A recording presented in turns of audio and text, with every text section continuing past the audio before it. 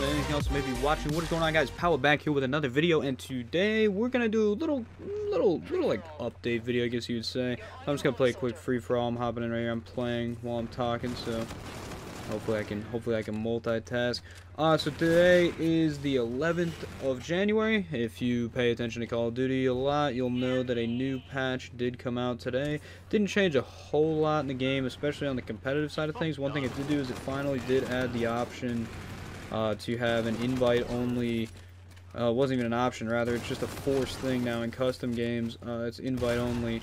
So what that actually means is if you're in a custom game lobby, you actually have to invite everyone to join. There's not even like you can't even join the session. The only way you can join the session that we did figure out is if you're sitting in a public match lobby, everybody can join you, and then you can switch to a custom game lobby. So they added the option, but they didn't add the option to be turned on or off. It's just on by default.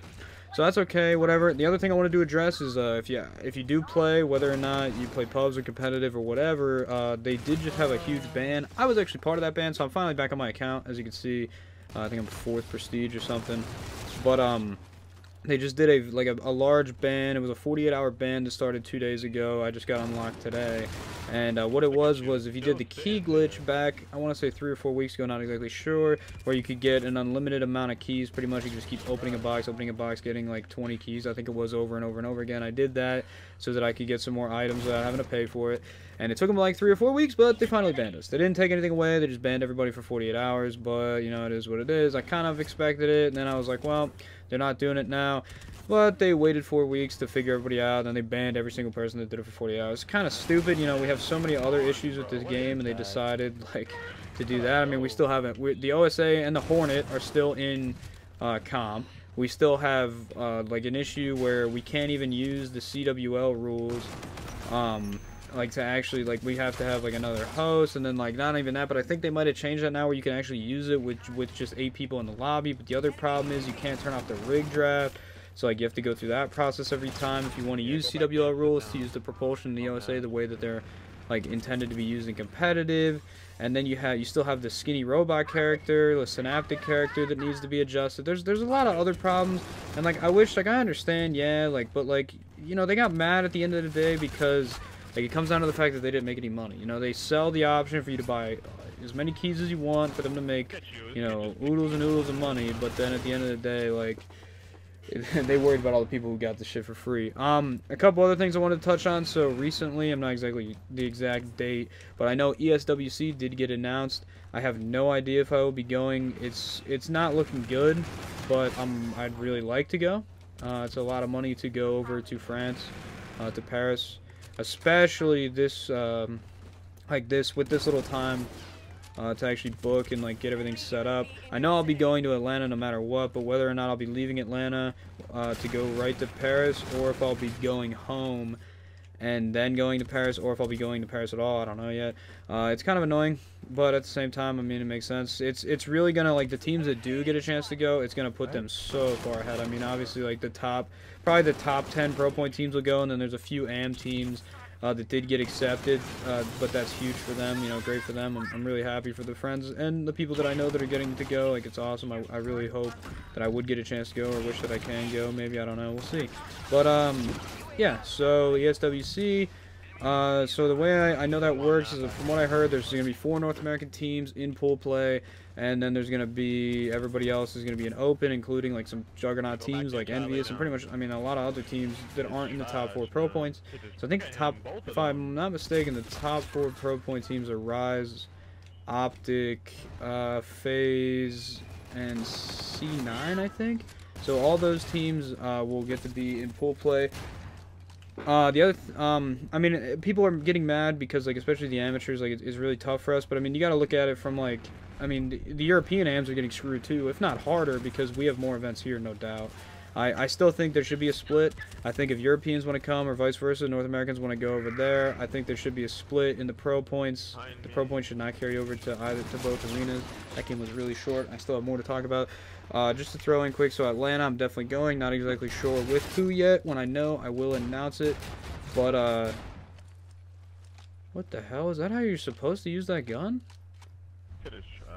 Dude, was that looked like a jitter mod. If you guys played for a long time, you probably know what a jitter mod is. But yeah, Atlanta, regardless, I'll be going. I know it's a lot more pro points. I know, like, I think top 16, like, if you place top 16 at Atlanta, it's like the equivalent of getting top 4 at Vegas. So it's a lot more pro points up for grabs.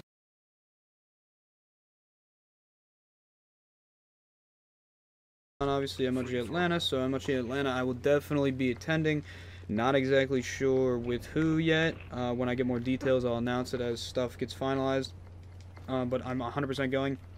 One of the huge things that I was looking at with Atlanta, I'm not sure if there's going to be European or any other teams there yet. I really haven't looked that much into it, but I know the pro point breakdown is going to be a lot more. So if you get top 16 at Atlanta, it's pretty much the equivalent of getting top 4 at Vegas. So that's huge. Pro point wise, if you have pro points now, you definitely want to go there and get more to just stay in the running or just to stay relevant throughout the year. It's going to be pretty tough though, to make the league in any and pretty much any rate is impossible unless you go to ESWC at this point. So I don't know. We'll see what happens. Hopefully I can go. Maybe I can't. I don't know. I'm not sure yet. The other thing I want to talk about is the GB ladder. So I have a lot of problems with the GB ladder. I think it's a great idea in general. I honestly like the idea of it to an extent. I really do like the idea of it to an extent. I really like what they did in this game. It's not like AW. You don't have to, you can't just play like singles matches or something to get points. Like you actually have to play 4v4, whatever. Like you can play with whoever you want. I really think they should have I have several thoughts. Like I think they should have a ladder where you have to like put 4 people and nobody else can play on it, and another ladder where it's like pickup kind of team kind of stuff. So that like at least you could try to get some practice going. Because here's my issue with it. So you get 5 pro points a match. You want to get the matches done as fast as possible. So you want to play the worst teams. So you got a lot of good teams that are just waiting for like other teams, like lower end teams or whatever you want to call them. I mean, I don't mean to like talk bad about anyone or like diss anyone, but like you look for teams that you think you could beat more easily, and then you play those matches just to get your +5 and you move on. So it's very bad practice, and it's just a long process, really. I mean, you have to do it. You don't have a choice. It's like whether or not you want to do it. So I think there should be a few changes. At least there needs to be like a certain amount of points you can get per day, or there needs to be a certain hours that the ladder is active, something, because it's pretty much like making scrimming irrelevant. And when you're spending like 75% of the time playing teams that aren't necessarily all that good and not all that organized and all that experienced, it's really gonna hurt you in the end because you're not spending as much of the time practicing. I really prefer to scrim. I don't even know. Maybe they're just gonna have to get rid of the ladder and do 250 series or something at this point.